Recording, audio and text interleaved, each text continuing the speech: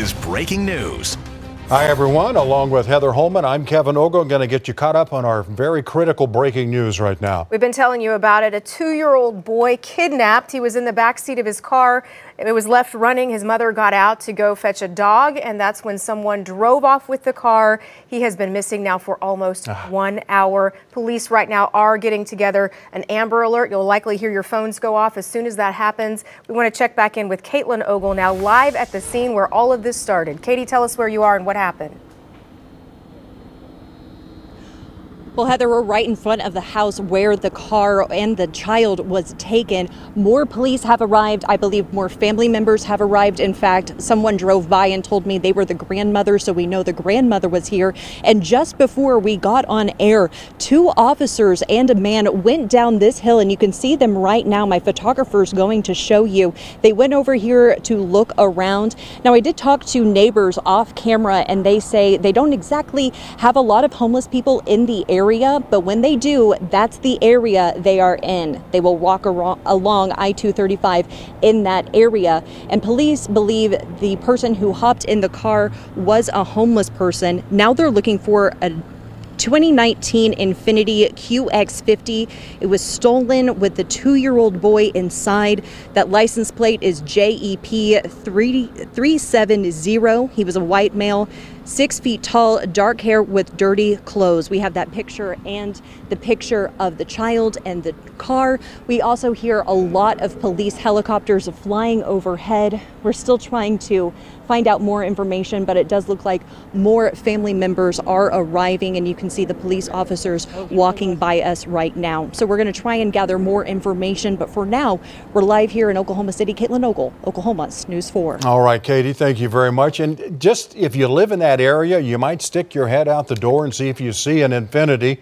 parked along your street somewhere, or because they did have access to Broadway Extension, that person in that car could be anywhere. So you might just stick your head out and see, is there a blue Infiniti parked on my street I haven't seen before? And we saw in Caitlin's live shot there that is right up against I-235. You can see the wall, the highway there. So that vehicle could just hop on, and we don't know where it could be at this point. But again, you're looking at the make of the vehicle. It is an Infiniti, and the tag there, JEP 370. And that sweet little boy right there is the boy that was inside, 2 years old.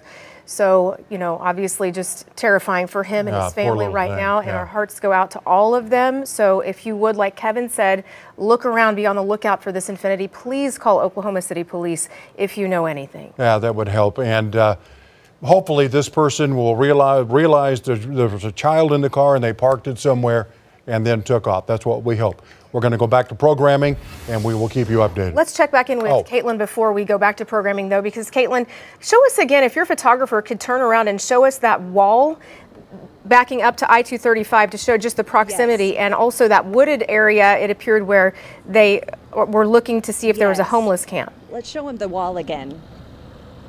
Yes, my photographer Gage is going to pan over to that wall. I haven't been able to see a homeless camp, but neighbors tell me they do see there is some kind of clear path around this area. I can see it. There is a green belt where homeless people are able to walk along that edge. And whenever, again, they said they don't usually have homeless people, but that is where they go. And again, that is where we just saw police officers with the other person investigating the area. Also on the scene here, it's kind of hard to see from our camera, but we can see some family members are gathered around a tree. I'm not sure if you're able to see that from our shot, but we believe those might be family members. We're going to try and talk with them, but we're actually not allowed to get very, very close, but we're still trying to figure out more information. Police tell us to keep an eye on their social media for any updates. For now, that's all we know. Back to you. All right, Caitlin, thank you. And that area that you saw is a drainage ditch, not that one, but the tree line area. And if you've been around Oklahoma City for any amount of time lately, you know that those areas that are wooded like that, homeless people do camp out in those areas. Right, and as we've been telling you that right now police are putting together an Amber Alert. It does take a while on these sometimes. An hour has passed, so this vehicle could be anywhere. I keep my phone close because that's how I get updated information on my phone for the news, and so my phone likely will sound here any minute when the Amber Alert happens, as will yours.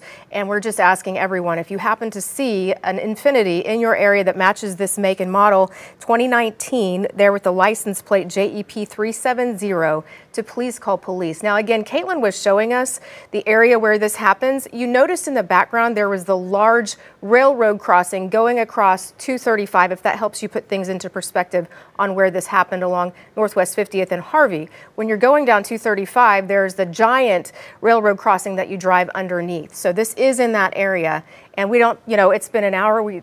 Who knows where they could be at this point. Yeah. Hopefully the car is parked. That's what we're hoping. Hopefully the child is safe. Yeah, we're hoping for that for sure.